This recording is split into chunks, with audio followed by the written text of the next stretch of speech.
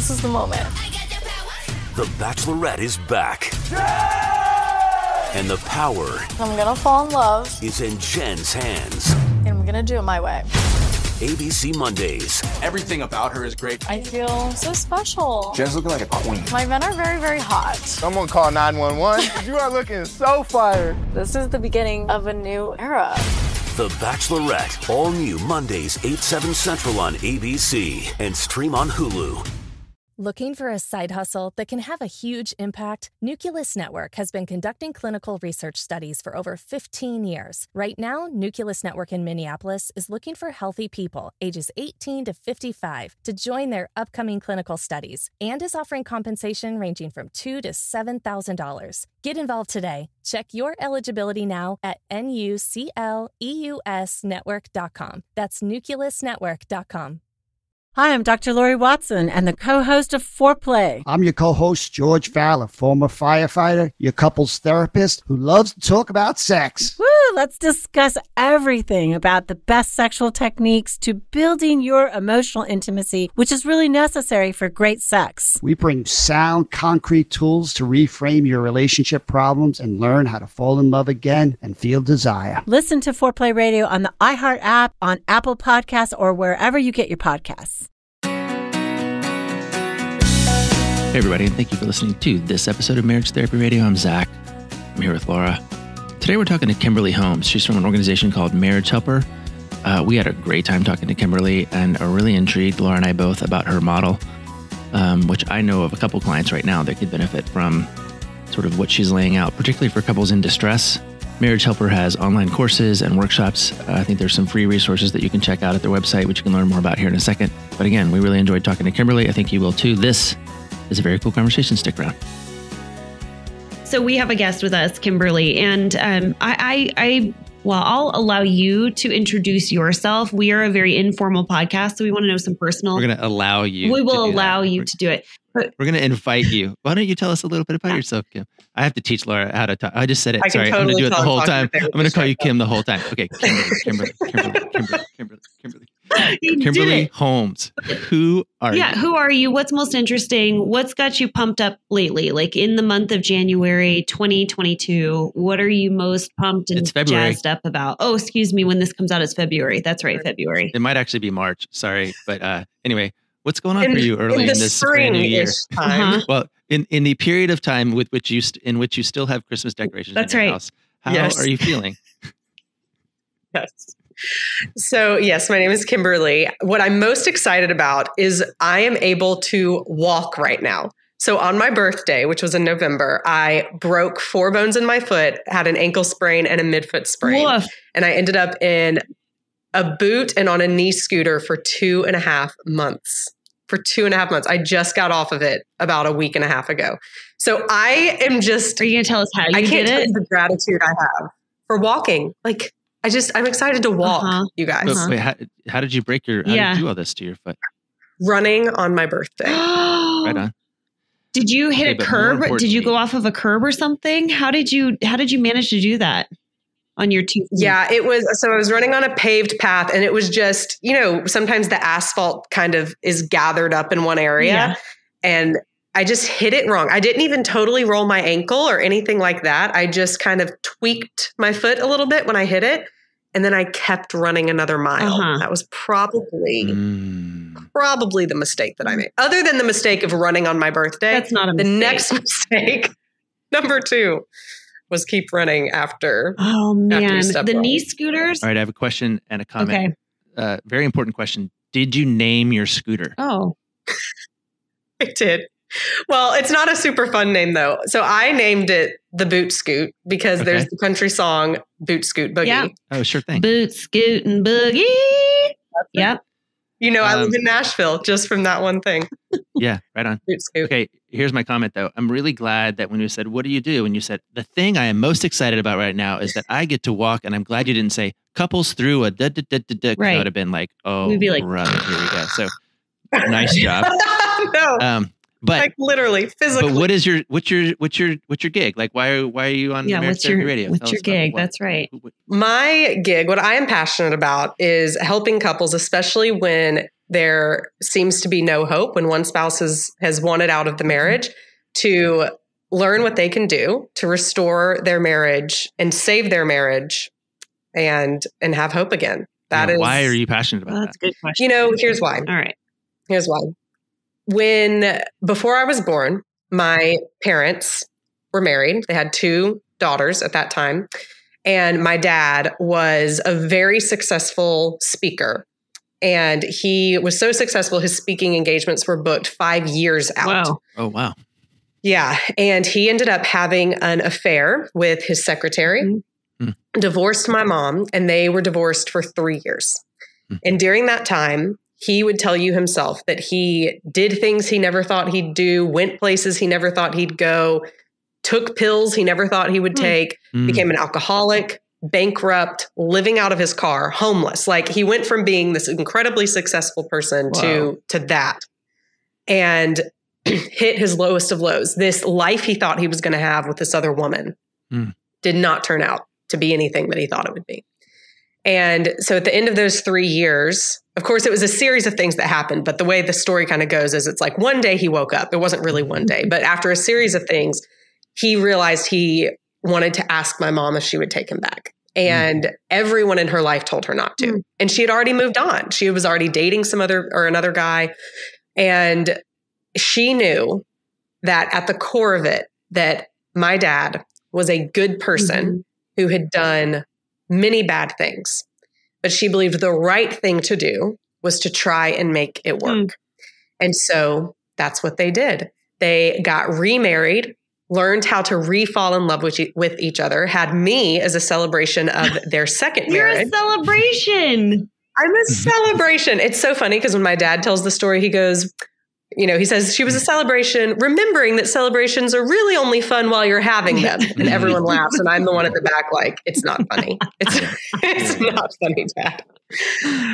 But I always knew that story growing up. And it didn't really take on the depth of meaning to me until I got married myself and realized marriage is hard, but it's also worth it.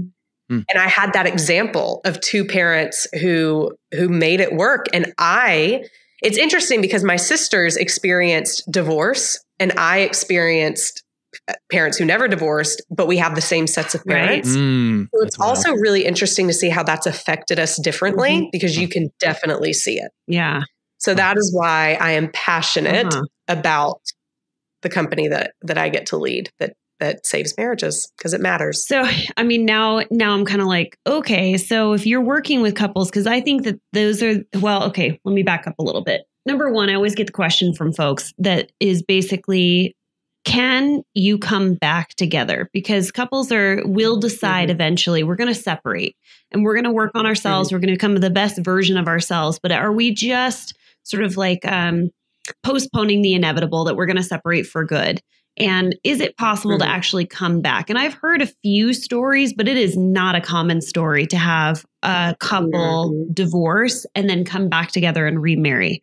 So I am really intrigued because you're taking on what I think is the hardest of hards, where you have one person that's totally checked out and hopeless. I think the hopeless space is very difficult to work with couples, where you cannot give them hope, but you can lead them to hope for themselves. And that's where I'm like wondering, what is the secret? What have you found that really helps folks rekindle something that feels like it's been lost and gone and is never coming back? So that's my entry into like, give us your secrets. Help our help our listeners. Yeah, it really is 2 parts to this. So the first thing that we focus on at Marriage Helper is let's help you understand, number one, how your marriage got here, because it's probably a combination of some things that your spouse has done and maybe some things they shouldn't be doing, but it's also going to be a combination of some things you've done. So let's just help you understand that part of it. And then the other part of it is let's help you understand what you can start doing, even if your spouse is disengaged now. So one thing we tell every person is you can begin working on becoming your best self. So we call it the PIES: physical, intellectual, emotional, spiritual. Focus on those 4 aspects of yourself for you first and foremost. I'm into it. But then secondly, because if anything's going to attract your spouse back, it's you being at your best. It's you being, one of the things we say at Marriage Helper is people don't leave what they have unless what they believe what they're going to is better. And that doesn't always mean they're leaving you for another person. It could just be they're leaving because they want peace. Yeah. They believe peace is better. They believe silence is better.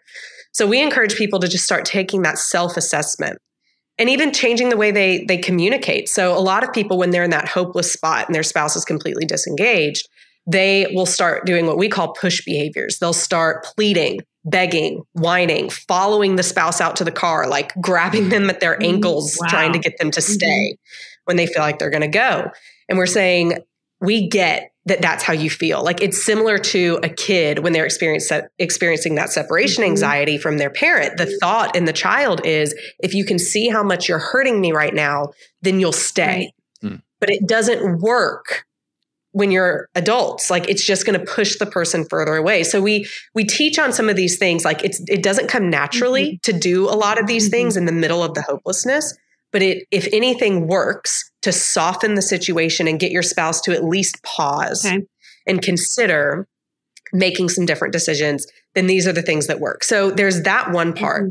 But then the second part of what we do that's so effective is we have a workshop that 90% of the couples who come to it, there's one spouse who wants out of the marriage. So Friday morning, it's a 3-day long workshop. Friday morning, half the people there don't want to be there, right? But because of the format of our workshop and the reason why a lot of counselors will refer people to come to our workshop is because since it's that group setting, there's not that defensiveness from the reluctant spouse from the minute they sit down in your office. I mean, I remember I was trained as a marriage and family therapist. And when I was doing my practicums, I remember how difficult it was with that spouse who was eager to get out. Like it's so easy for them to just shut you out because they don't want to be there. But when it's a group of people, it's easier for them to say, well, they're not talking to me. They're talking to that guy over there, but they're still hearing it. And they're still, over time, they're like, oh, wait, maybe some of this does apply to me.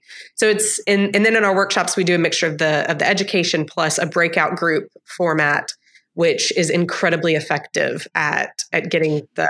Is it breakout? Do you send all the less involved partners into one setting, and then you send all like the more involved partners into the other setting and let them compare? No, it's done by couples. So it'll be 8 couples per. That's a good idea. Mine was a terrible idea. It was just.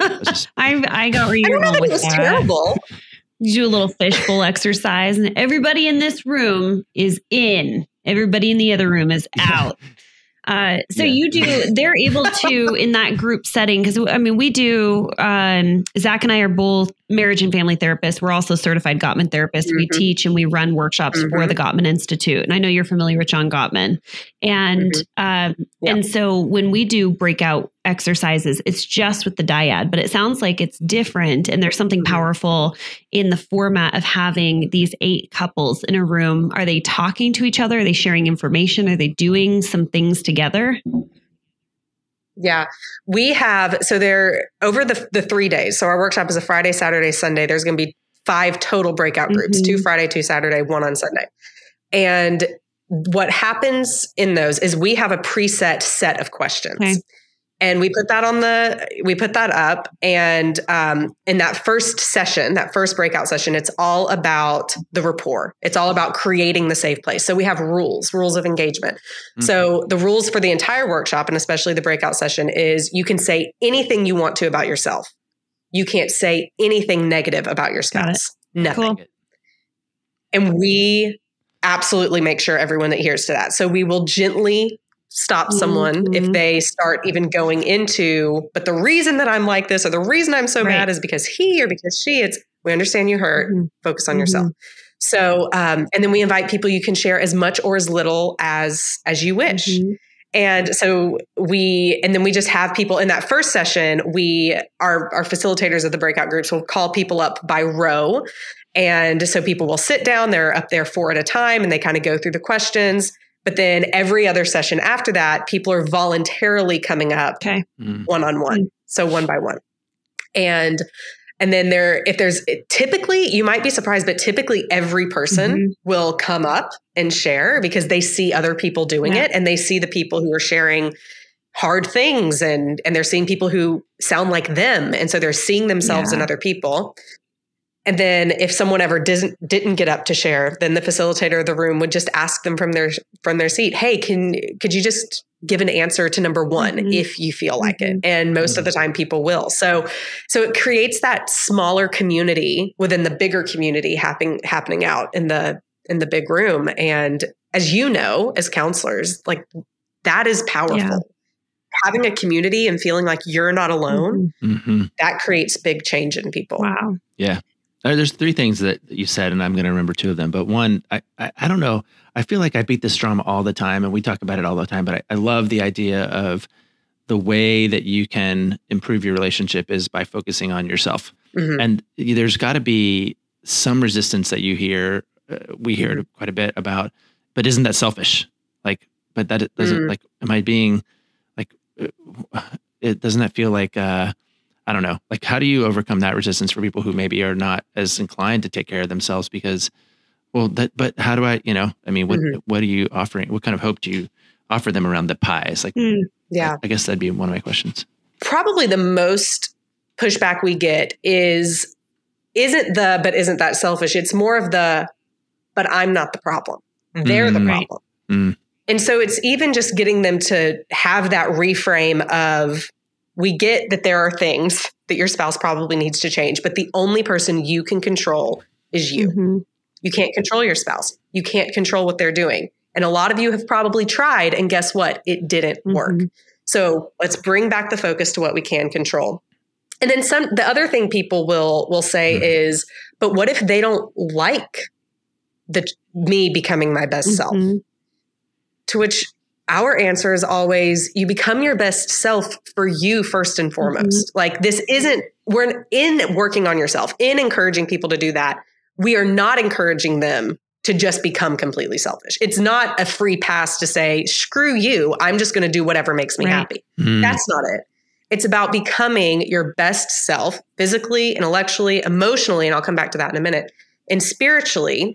And the key of that really is in a relationship, it really is emotional attraction, because the way we explain that is, am I evoking emotions within the people around me that they enjoy feeling? Because someone can be physically beautiful, spiritually amazing, whatever. But if they're a jerk to you, you're not going to want to be around them. So that's what you mean by, I mean, I guess I'm kind of wondering, I understand the concept of like physically focusing on myself. I could get in better shape. I could, run on my birthday. I could do these things physically, Go run on your birthday. Intellectually, like maybe just stimulating, going to like studying things that you're interested in, reading things that are, developing you as a person. But I'm kind of like, how do you emotionally focus on yourself and grow as a person? What does that look like? That's a great question. And there's two sides of this. So when I'm thinking just about how do I deal with my emotions better, like me thinking of my emotional attraction, some of that is, do you have a great support system? Is there someone you're able to go to when things are hard that's not going to make it worse by making you more anxious or more angry, but someone who can kind of calm you, someone you can go to? Are you self-aware? Like, are you taking time to really sit with your emotions and think about what is this doing inside of me? How is that coming up in how I feel? So an example, with my foot, how I broke it, 2.5 months ago, is I found myself like a month in, I was just angry at everything, irritated, like so quick to be irritated. And I really had, in thinking of the emotional attraction, like I had to take some time and stop and say, what is the core of this? Because it's showing up as me being irritated with everyone that lives in this house with me about every single thing. But let's get to the core of it. And for me, a lot of it went back to, I've put a lot of my self-worth into being able to be active. I'm a very active person. And so right now I'm feeling tender. I'm feeling like, where's my value? Where's my worth? And I kind of had to sit with that and realize like, it's still on me to change my reactions to the people in my house. But there's something that makes it a little bit easier to do when you realize the stem, the core of what you're feeling. And a lot of people, when they're going through these really, really stressful, crazy marriage situations, they haven't taken the time to just sit with it and have someone, even going to a great therapist, right? Like to just sit with and get to the core of a lot of the things they're feeling so that they become less crazy. Looking for a side hustle that can have a huge impact? Nucleus Network has been conducting clinical research studies for over 15 years. Right now, Nucleus Network in Minneapolis is looking for healthy people ages 18 to 55 to join their upcoming clinical studies and is offering compensation ranging from $2,000 to $7,000. Get involved today. Check your eligibility now at nucleusnetwork.com. That's nucleusnetwork.com. Get more calm, and then they can better deal with everything happening. Because when you're just in the thick of it and just letting the emotion spiral, that's when nothing feels good. Okay. That makes perfect sense. And before it sounded like too, just like tapping into your own emotional intelligence and building that EQ for yourself. Okay. All right. That makes sense. Does it work? Like, do you see these like sort of less involved partners kind of coming around, and what kind of breakthroughs are you witnessing?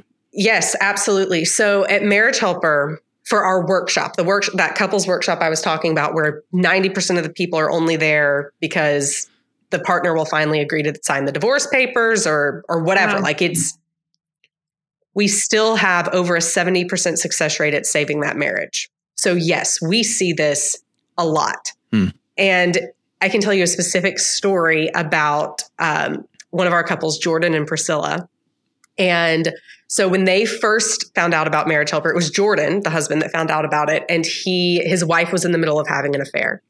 And so he had actually signed up for the workshop and committed them to go before he ever even talked to his wife about it. So he kind of dragged her there last minute. She ended up coming.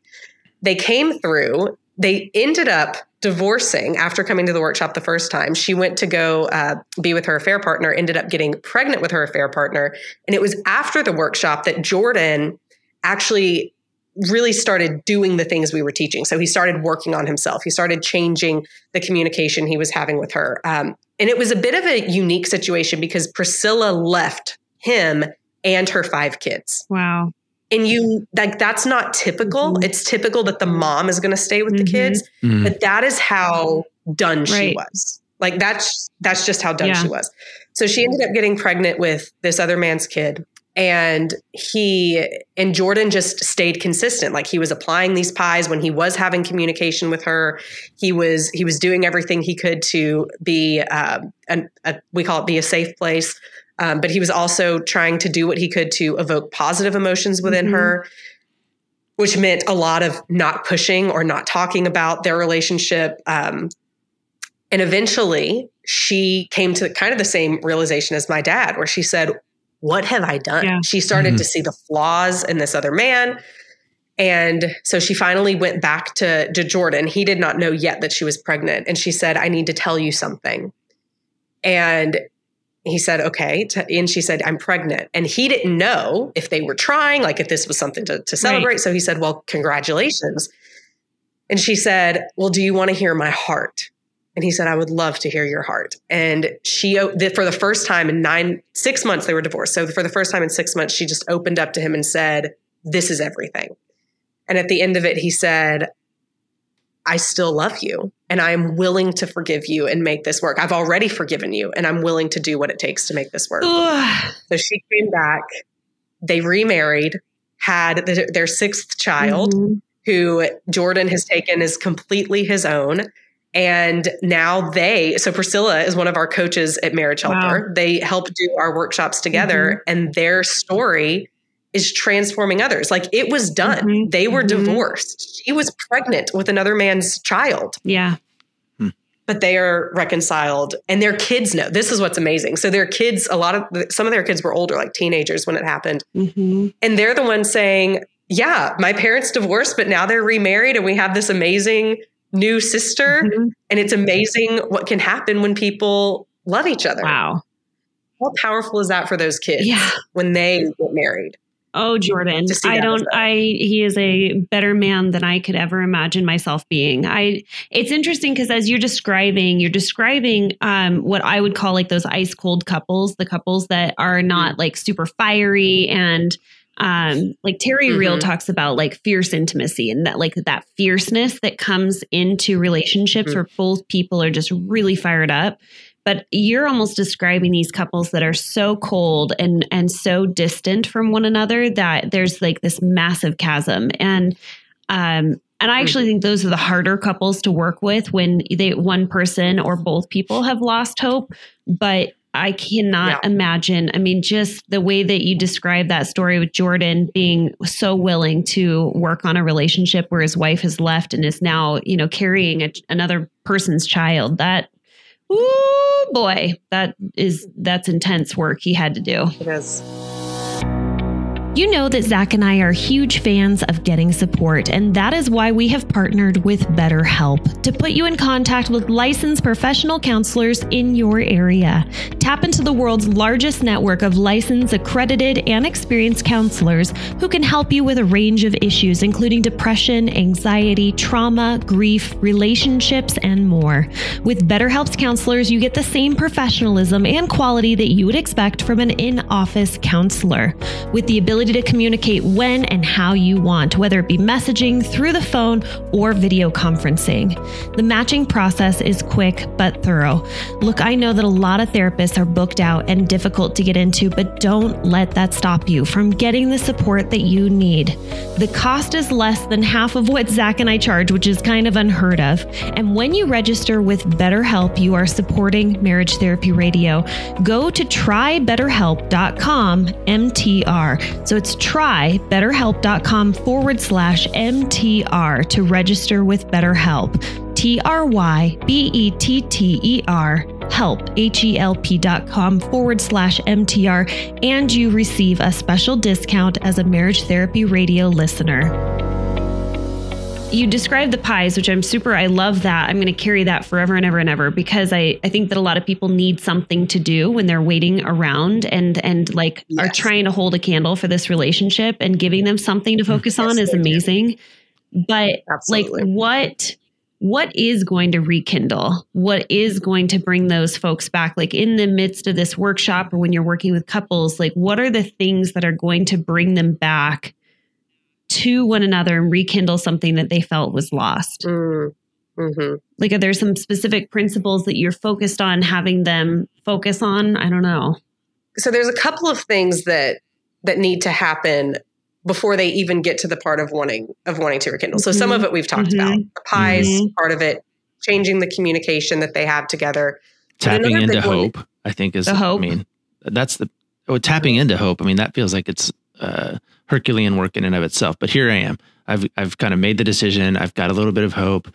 I'm going to do my physical and intellectual and emotional and spiritual development. And here, but now that's the beginning, right? Like what's next for them? The next thing, particularly if they're on the, sorry, I don't mean to, I guess I do mean to interrupt, but it's like, I'm thinking a lot about like, what is the hope for these couples that are on the brink? They literally, I mean, I understand the first part, but muscle memory is pretty powerful, right? When they get into it and they're like, oh, here we go again. What is the thing that keeps them, that you're offering, that can help them sort of maintain, the slow and steady posture, I guess. So when you look at the research of hope, there are two things that make up hope. The first one is having a vision of how things can be different. And the second part is a plan to get there. Okay. And so that is the key. These couples, especially the one that's coming back that wanted out, is painting that vision and helping them paint that vision of, here's how things can be different. It does not have to be, you don't have to commit to go back into what you had. You can make it better than it was before.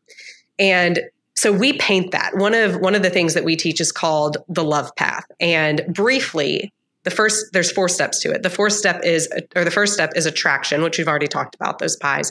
The second step is acceptance. And this one is so key.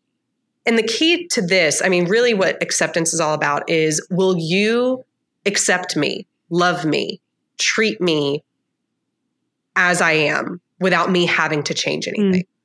Not saying there's things I don't have to change, but can you accept me as I am now? And the next part of that so that's really where like becoming a safe place, being able to hear your spouse say hard things to you or admit things like I've been in an affair or I'm addicted to alcohol or whatever it is, like being able to hear that. And instead of responding in attacking them, responding in, I'm so glad that you told me that, even if it hurts to hear, Yeah. how can we work through this together? Wow. Right? Like that's where acceptance falls. The next step is attachment. And the bottom line of attachment is, will you be there for me when I need you? That's it. And we can talk about attachment styles and work through that, right? Like all of that plays into it. But the bottom line of it is, will you be there for me? Homegirls speaking my language. They all got A's. I know. They all got A's. I actually, has an A too. no joke, I thought for sure that we have a lot of people that say like, hey, we'd love to be on the podcast. And I saw your 4 A's and I was like, oh, Zach's going to love that. He's going to totally be like, I didn't even know. I'm listening. I'm like, okay, that starts with A. That starts with A. And then I'm like, oh, here we go. I bet the fourth one starts with A and the fourth one is. I love it. Yes. So the fourth one is aspiration. Okay. Which is the shared dreams, the shared vision. When life pulls you apart, what are you intentionally going to come back to as a couple that's going to keep pulling you back together? And so even just painting that for people, I mean, there's way more into it, right? That goes into each of those. But just when couples are able to see that and see there's a path, there's a plan, like we can follow this. And it starts to give them that vision. And then having the tools that they can begin using that go into each of those, like, here is how you have hard conversations. So it was funny. I listened to the podcast y'all did. I don't know when you recorded it, but y'all were having, like, y'all had been on an interview together and Laura felt like and so y'all were hashing that out on the podcast. One of my favorite podcasts we've ever done. So good, right? Because you're taking the tools, like the way that y'all handled that is not what naturally comes to people when they're upset about something. And so what does it take? Well, first of all, both of you are trained as therapists, so you're a little ahead of the game. I hope so. Fingers crossed. Maybe with each other, but not. That's a lot of money to get ahead of the game. Our spouses might not say so. It's taken time, money, practice. But that's it. Like, that's part of it. You teach the people to do this. And that's why there shouldn't be as much shame and stigma as there is around getting help, getting counseling, getting therapy, because we all need to practice learning these tools to have great relationships. And so I loved that. I loved that podcast. It was great modeling for how maybe we'll get in more fights. I'll get my feelings hurt and we can have more great podcast episodes. Or you could bring something up, Zach. That would be kind of fun. No thanks. Yeah. We have the benefit of being able to be like, okay, see you later. Bye. And then not having to talk to you next week. Be in one another's space for another 7 days. Yeah. What happens after this weekend? So you give them a path. Wait, hold on. That's a great question. But just for clarity, let's see. We've got attraction, acceptance, attachment, and then aspiration. This is the path. That's it. That's the level. Okay. I dig it. I think I'm going to steal that. I dig it too. Well, it's trademarked, so just give credit. Oh, darn it. TM. Yeah. What happens? I mean, if 70, you said you gave a statistic, is it like 70%, 75% of couples find that they can reconnect after this weekend? Then what? Yeah. Because we know that a weekend is great in maybe providing some hope, but then what happens? Then the hard work comes. Yeah. Then the hard work. Yeah, right on. Hey, I actually have the opposite question is what can you tell us about the 30% that don't make it? Like, what do they have in common? What do they have in common? Like, what's their, why don't they make it? Yeah. Yeah. The most easy answer I can give, and it's way oversimplified, is it is because one of those people chose to not give up something that was keeping them from coming back to the marriage. The majority of the time it's going to be they fell in love with someone else and left the marriage to be with that person. That's going to be the majority of that 30%. The other smaller part of that 30% is someone has a control issue that they are unwilling to change. And that one's hard. Like at Marriage Helper, we would say control issues in marriages are way harder to deal with than affair issues. Yeah. Interesting. Way harder. Well, and some they're kind of the same, but let me make sure I captured what you said, because I think there's something here that I could really chew on. the reason they don't make it is because one of them is unwilling to give up something that is keeping them from restoration. Yeah. So maybe it's their addiction, maybe it's their affair partner, maybe it's just their sense of control, as you noted, maybe it's just their sense of justice, or just their, I think sometimes too, there's just fatigue, right? Like I'm just not, I talk a lot about, for couples that I work with, talk a lot about the need for both capacity and desire. You know, Laura's planning to run a marathon, and in order for her to do that, she has to have both the ability to do that and the interest, the desire to do that. If she's lacking either one, it's not going to happen, right? You can be the best CrossFit athlete on the planet and just not have any interest in running a marathon. You're not gonna. Or you can be, you know, you can have all the desire in the world and then just be out for your regular jog and step on some kind of bump, and, you know, all of a sudden you're not running your marathon, right? You don't have the capacity.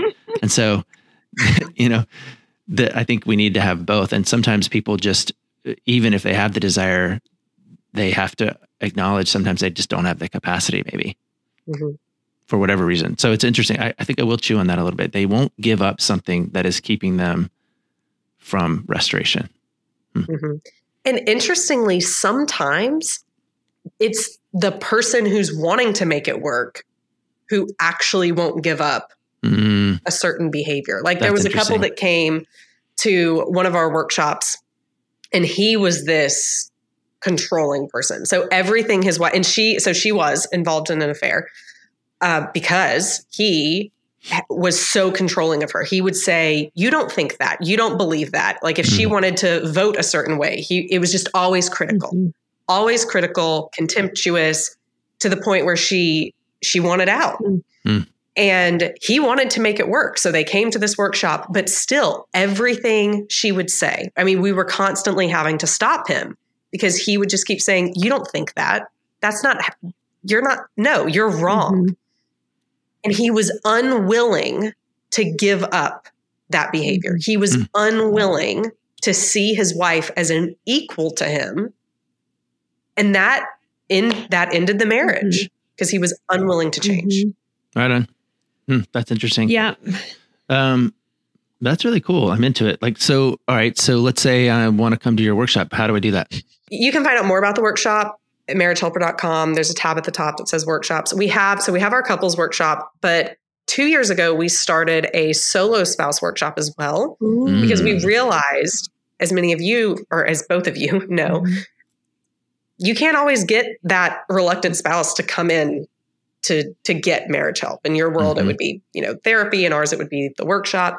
And so we took the same principles in our couples workshop that was so effective and just shifted them to how it would apply to a solo spouse, to the one who's wanting to implement it themselves now and at least understand all of these things.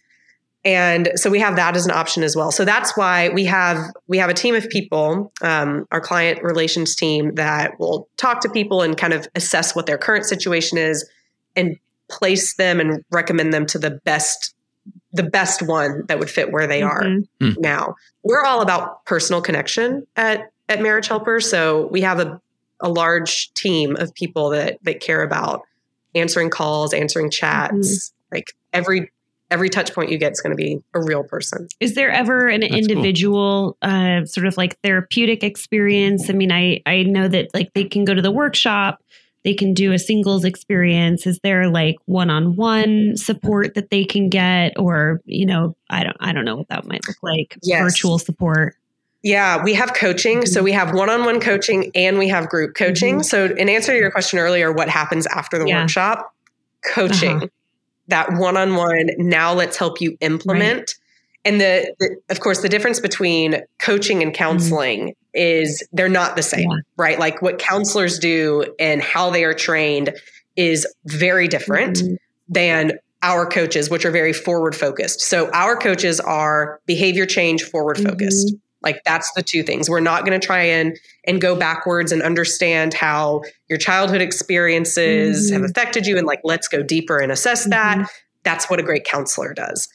Our coaches are just, let's take what you learned and help you apply it, help you apply it, help you apply it. And I'm guessing that if there was ever like moments where you're kind of like, okay, we're stuck, and we're probably stuck because there's this thing, trauma or whatever it might be, that might be really helpful for you to work with your own individual therapist to unravel that so that you can continue to move forward and make those behavior changes. And I mean, I think a great coach and a therapist can work simultaneously together when they're in tandem. So that's pretty cool. How large? I mean, I'm looking at your website now and you're talking about a team. I'm like, is this like the Gottman Institute large? Is this like you've got a bunch of people working together? I mean, I'm just curious, like these weekends that you're hosting, Friday, Saturday, Sunday, what are we looking at as well? Geez, pre-COVID, right? Before people were scared to sit in rooms together. But are we looking at like a weekend of 30 couples? I mean, what does that look like? Yeah. So we limit our workshops in size for experience. Our in-person workshops are limited to 40 couples. And then our online workshops are limited to 32 couples, I believe. And so that part's limited. And then our team, like the full team we have at Marriage Helper is 82 people. Wow. That's a lot of people that you're employing. Wow. You're like the mama. You're like the mama. She's the mama bear. People. She's got a. I thought Priscilla had a lot of kids, but Priscilla does. Do they have any more? Did they stop at 6 or do they keep adding? You know, I think they're good at 6 for now. So the baby is now 4 and I think their oldest is like 16. Yeah. So it's like at some point you have to be looking forward to an emptiness. Yeah, totally. I have a couple right now with 6 kids and every single problem they have is because they have 6 kids. And I'm kind of like, I don't know how to help you with that part. Like, you know, and they're 6, like, choice. You know, it's like, what? Yep. Sorry. Sounds like you're going to have to go on 2 different vacations, or you're going to have to go on 2 different, you know, ski trips or whatever it is. Okay. So let's bring it back to Kimberly for a second. So Marriage Helper, are there any other resources that you would point our listeners to where if they're interested, they want to know more, or they're digging you and they want to hear from you? Is there anything else that we can point them to? Sure, absolutely. So at Marriage Helper, we also have a free mini course. It's called How to Get Your Spouse Back. So it teaches some of the principles I've talked about here, the pies, the love path, and it's free. You can sign up for it and go through all of it in less than 30 minutes. So you can get that by going again to marriagehelper.com and you can click, there's a link right at the top for a free mini course. Nice. So that's a great one. We have a ton of videos on YouTube. You can find us there and on Instagram. And then if you want to follow me personally, my personal Instagram is where I post the most, which is Kimberly Beam Holmes. All one. Yeah. We will we'll remind folks at the end of the episode where to find you. Thank you for all of your time today. Just like giving us some, you know what my favorite part was? It was pies. I'm never going to forget it ever. And we talk about these things. You probably trademarked that too, right? Yeah, you probably should. Otherwise. It is trademarked. Okay. I was like, otherwise. But what did you say? You said there, what is the verb you used? You said doing pies or working on pies? Working on my pies. Working on my pies. Yeah. You got to be like, we got to be baking the pies or eating the pies. Or like pies are baking. Like, it came from the community. Like we talked about the pies and the community chain. They would just go to say, we're working on our pies. This is how. Yeah. So I actually have a podcast where I talk about the pies. It's called It Starts With Attraction. And I focus on each of those areas every week. That's your personal podcast? Cool. That's my personal podcast. That's What's it called? What do they call it? Passion project. The podcast is called It Starts With Attraction. Okay, cool. All right. Well, look at that. Okay, it'd be hard to miss you. It's like, how do we not find Kimberly Beam Holmes? Is They're everywhere. Question. We try to be. All right, well, let's go ahead and land this plane. Kimberly, thank you for joining us. Zach, I'll see you in a week. Otherwise, I'll ignore you until then. Thank you. You're welcome. Thank you, Laura. Thank you, Zach. Y'all are awesome. Thank you. Thanks so much for listening to this episode of Marriage Therapy Radio. Thank you for Kimberly Beam Holmes. If you are searching her on the interwebs, I'm sure you will find her podcast. You'll find Marriage Helper. MarriageHelper.com has tons of resources. Again, if you're looking for some coaches, coaching courses, workshops, free resources, they have everything there. The free mini course, very easy to find. Thank you so much for all of your time and your attention, making your relationship better today than it was yesterday.